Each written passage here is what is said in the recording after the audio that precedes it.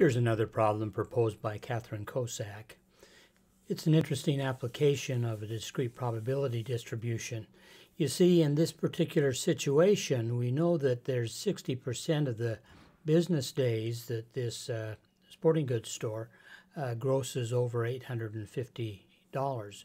We'd like to consider the next 20 days and think about the probability of how many of those days are going to gross over $150 per day. So we'd like to begin by building a vector of there could be anywhere from 0 up to 20 of those days that actually gross over $120. So vector can be created by looking at 0, 20, and that builds a vector that starts at 0, increments by 1 up until it gets to 20. The probability of success in this binomial distribution is 60%. There's some advantage in annotating your R scripts so that you can follow what they are later on and to clarify in your own mind what's happening. We of course know that n was 20, but I'm going to build that into my script here. I'm going to build an object n is 20. That's our sample size. Now we have all the pieces needed to construct the probability distribution. Remember that the dBinom function will calculate the probability of any individual value.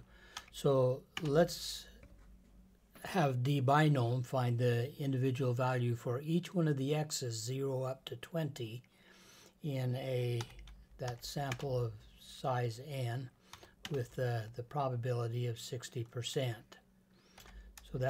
And then let's just list this as a data frame. We've done that a lot of times before, where we're showing the x and the prob next to it. That'll give us the probability distribution. So if we run that script, then here it is. You'll notice that it goes all the way from 0, an x value of 0, up to an x value of 20. So there's 21 rows in this distribution. Now notice as we go along here that some of these are really quite small. It begins to write all of these in scientific notation because this decimal point is supposed to be moved 8 places to the left. Running the script gives a result in scientific notation. You see all of those values are in scientific notation. To adjust that, we need to reset some global settings in R. We can do that by setting options, as I've done here, and setting that options SciPan to 900. I don't think we need to say anything about the digits. Then if we run the script, here we can see the full output after we've adjusted with this SciPan to 999 that eliminates the problem of having scientific notation. You'll notice that if we rounded this off to 4 decimal places, that a number of these would end up being zeros. What's this saying?